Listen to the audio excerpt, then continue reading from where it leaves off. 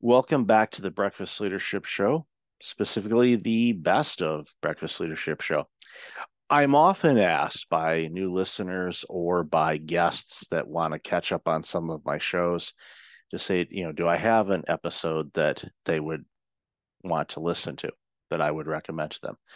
When you've interviewed over 600 people, that can get a little difficult. It really depends on what you're looking for. Are you looking for Harvard professors or Harvard Business Review people or authors or astronauts or people that are in the arts or business leaders, owners, millionaires, billionaires? What are you looking for? But time and time again, and this one, and again, I've enjoyed every interview. I've learned from everyone that I've ever talked to, which is an amazing, quite frankly, it's an amazing gig. To be able to talk with some of the people that I've been able to speak with over the years. But there's always one episode that seems to come to the top again and again. And it's the interview with Maestro Roger Nierenberg. Roger was the former conductor of New York Philharmonic Orchestra, and now he's a leadership consultant. And without spoiling the interview, I was amazed, and he actually wrote a book about this as well, which would be in the show notes and all of that. But this interview is really good because of what he does when he's working with teams. And it caught my eye and my ear when I was listening to it. And I was always really thankful about the experience because it shed light on just how leadership and the perception of it and the viewpoint of where you are in an organization is dramatically different from your vantage point. Again, I don't want to spoil it anymore. So enjoy the episode. And again, thank you for listening. This is the Breakfast Leadership Podcast. Boundaries or burnout, you make the choice. Here's your host, Michael Levitt.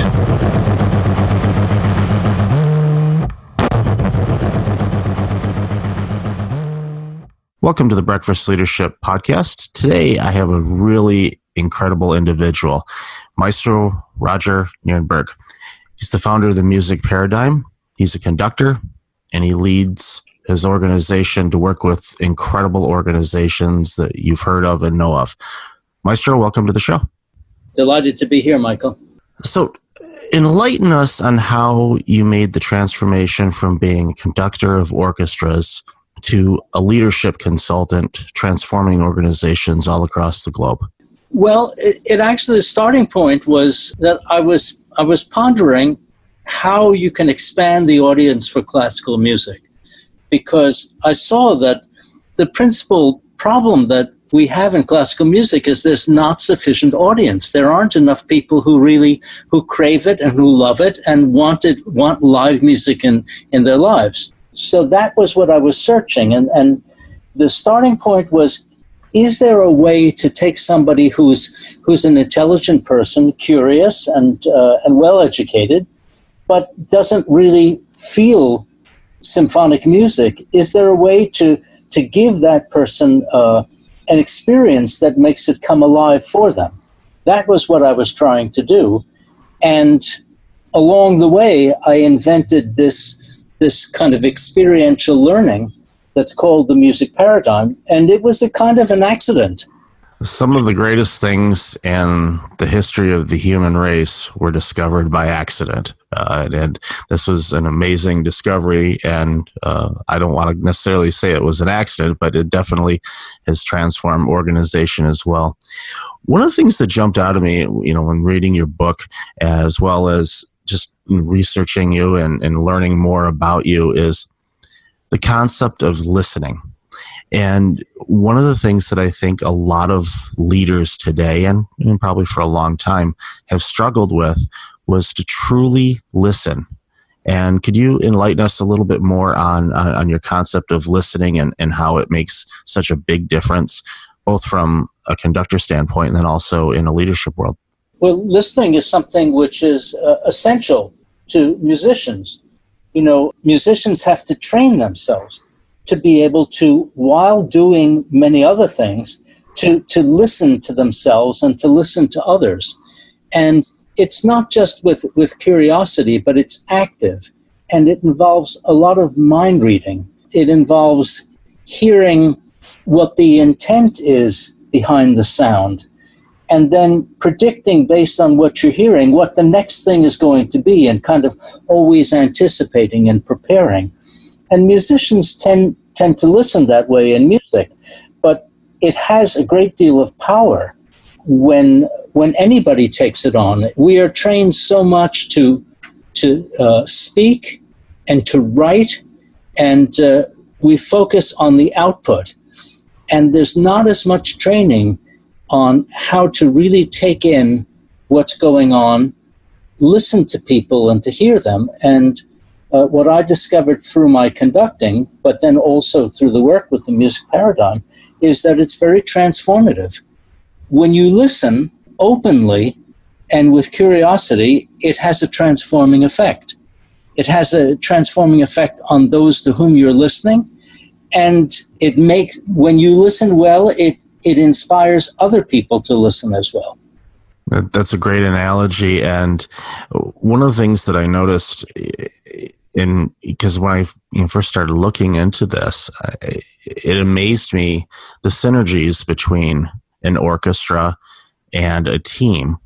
Because if that orchestra is one note off, unless you are a complete novice and you haven't ever listened to classical music or any type of music in your life, you will notice it.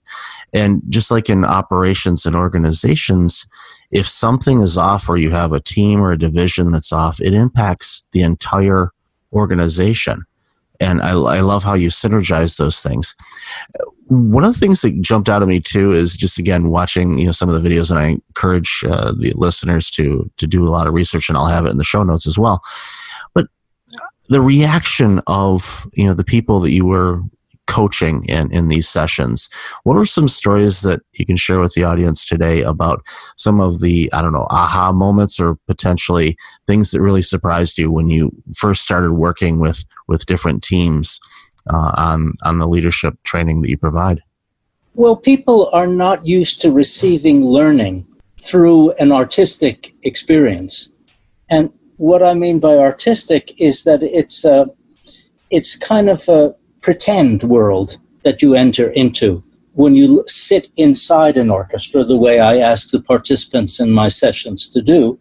And at first, you're just kind of idly listening to the sounds.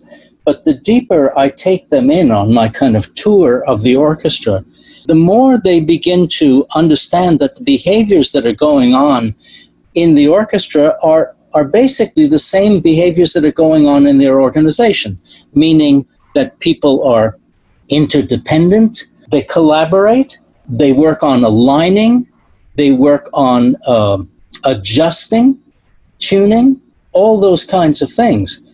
But you hear it so much clearer in music, especially when you have a demonstration of a sort of dysfunctional behavior, and then you fix it up by correcting what the musicians are doing. And then they hear the difference between what it's like when people are actually really listening well and when they're not, or when they're aligning well as opposed to when they're thinking about themselves primarily. And there's this fascination that people have because they're hearing it as if for the first time. And because it's so spontaneous and so real, people get really fascinated.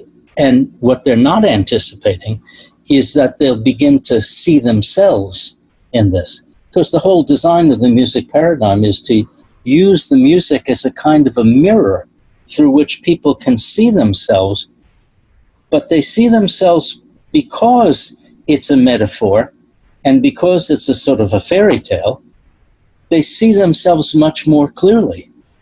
You've worked with a ton of famous corporations and organizations, Microsoft, Johnson & Johnson, Kraft, and all of that. But one organization that you recently worked with jumped out at me quite a bit, and it was the Dallas Mavericks of the NBA.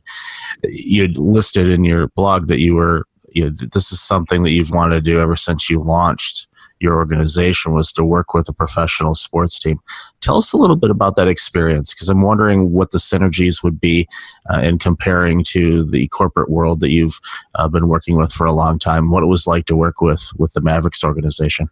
Well, I begin by saying that people don't understand that the music paradigm, the work that I do, is always customized for every organization. It's not as if I have some kind of routine.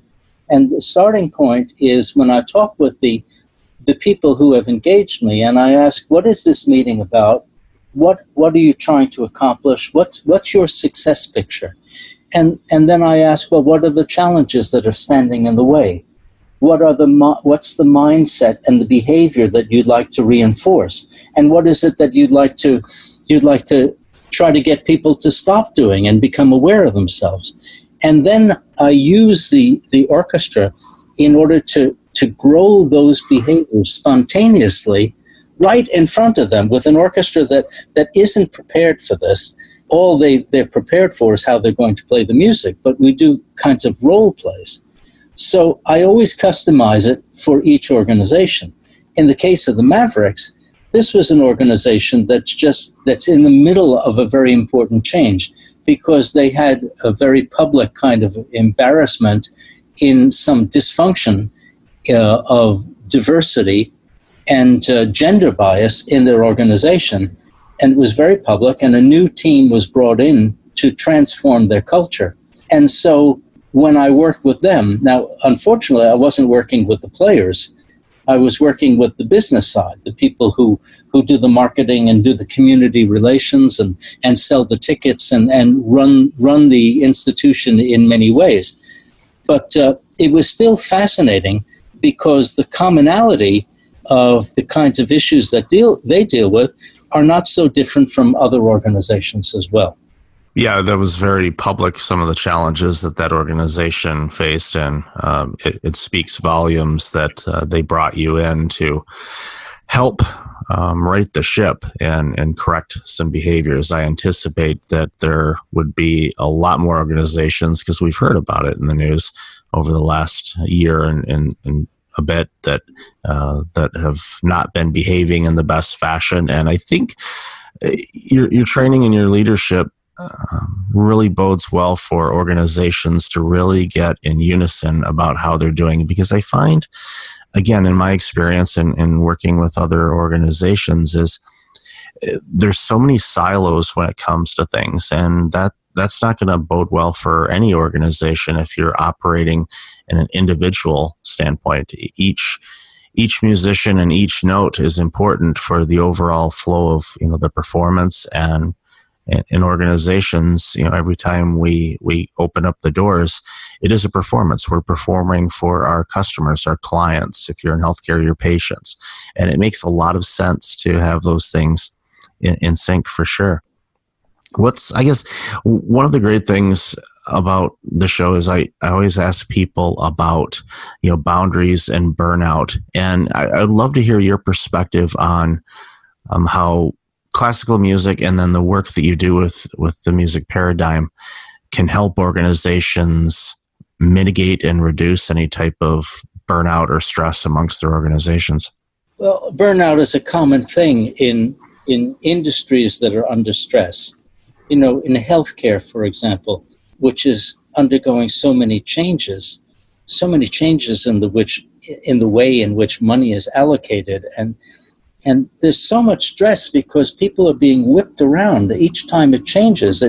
By the time the change comes to them, it becomes a major adjustment, and people get discouraged. They get used to one thing, and then they have to redo it, and they begin to feel as though their contribution doesn't matter that much, that they could just be replaced by anybody or be replaced by some kind of robot, and it would be the same. And that's a very demoralizing thing. So all of that really speaks to the problem of how difficult it is for people inside an organization to see the big picture. This is one of the exercises that I always do in each session. I bring a couple of people from their chairs sitting amongst the orchestra. They come and they stand on the podium right next to me. And then they hear what it is that the conductor hears, and they remark about how different it is, how by comparison, what they heard from their chair, while it was compelling, it's not nearly so fascinating and not so engaging as what they hear on the podium. And that's a metaphor for the way it is in organizations, that organizations by their very nature are full of blind spots. And when you sit in an organization for a long time, you get so used to it that you don't realize that you're living in a blind spot. And so what this means is that the leader's job, in large part, is just to shed light on what people can't see, and especially the thing that's so obvious when you're a leader, which is the purpose of your organization and what it does for the people that you serve, and your customers, your clients, your patients, whatever it is, that you have a much clearer idea about how much benefit there is. But for the people who are working, doing the day-to-day work, they can get very abstracted from that. And so burnout is eased when people are connected to how much good they do for other people. And there are all kinds of demonstrations in which I dramatize this in the orchestra. What's it like when people are just task-focused, as opposed to when they're focused on the listener and moving the listener and changing the listener's life. And they hear the orchestra instantly. They hear it energized. They hear it inspired. Everybody can hear that. And what they're thinking is, well, how do we do that? How would we make that so clear to our people? And what would it be like if we acted out of the same kind of energy and inspiration as we heard the orchestra do the second time? That is leadership gold. And when organizations have a desire to make their organizations sound like a classic orchestra, it is transforming for the leadership, for the employees, the people that work for them, and the clients and customers that they serve, and the impact that they have on society as a whole. It's amazing, amazing work. I couldn't agree with you more, but if I were listening to you saying that, I wouldn't believe it. I would say, well, that's just fairy tale stuff. You know, the fact is that listening to an orchestra is complex. That's part of what makes it so great. And a lot of people, they get lost in the complexity. They can't find their way. But that's exactly what I address in my sessions. I make it so that I enter the inquiry in a way that people have an easy time hearing what's going on and hearing differences. And as they begin to hear, they gain their confidence in being able to observe it. And finally, they do reach a point where they're seeing the commonality between what's happening in the orchestra and their own professional lives. And that's when the light bulb goes off. And that's when you see the expressions that you were talking about earlier on people's faces, this moment of enlightenment. Suddenly they understand what's going on around them with a new kind of clarity. And they also understand their own behavior. And oddly enough, they understand their own power and their ability to affect their own lives. So I think that's why it's such a positive atmosphere in the room. There's so much laughter, there's so much good spirits, and there's such appreciation for beauty as well. Yeah, and I think we all long for that as people going through life, just to have those connections and enlightenment, to be able to experience something special. And when we have that in our personal lives and our work lives, it makes such a huge difference in how we go about our days, and it makes for, as you said, the reduced burnout, and because we feel like we're making a contribution. We are doing something good for others, and I think when we are operating in that space, it makes a huge difference in everything that we do. There's another difference between the music paradigm and other kind of more traditional leadership training or leadership learning, or for that matter, teamwork learning and collaborative learning. In most learning, you have somebody up at the front of the room who is wise, who's thought about things a lot, who knows more, and then informs the people in the audience of what that person has learned. That doesn't happen in the music paradigm. In the music paradigm, I never say what it is that we're learning about. I never identify what the wisdom is, but rather I set up the room in such a way that we run a kind of experiment and everybody reaches their own conclusions. Nobody's telling them what it means. And because the learning is discovered by each person individually, that's the kind of learning that they take ownership of, because nobody gave it to them. They found it themselves. It's amazing, amazing stuff, Maestro. I really appreciate our conversation today, and love the leadership insights and everything that you talked about today. How can our audience find out more about you and the music paradigm? Well, I think primarily you go to our website, which is musicparadigm.com. And there are videos there. There are blogs that I've taken great pain to try to make clear and understandable and with simple but powerful lessons. And there are photos.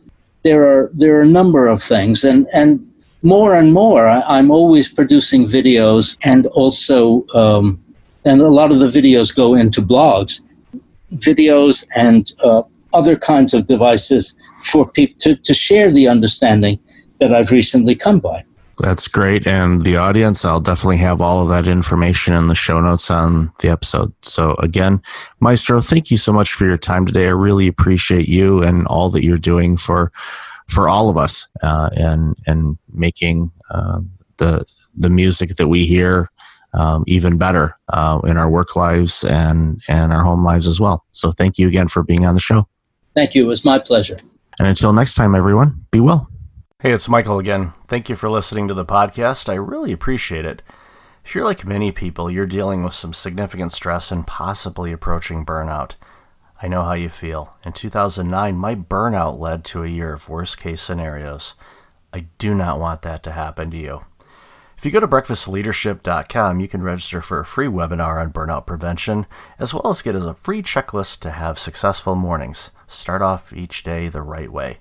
Again, that's at breakfastleadership.com. Also, since you are a loyal podcast listener, I'm asking you to like, rate, and review my podcast on iTunes. I look at all the reviews and appreciate your comments, and it helps other potential listeners discover the content I have on the show. I appreciate you, and thanks again for listening.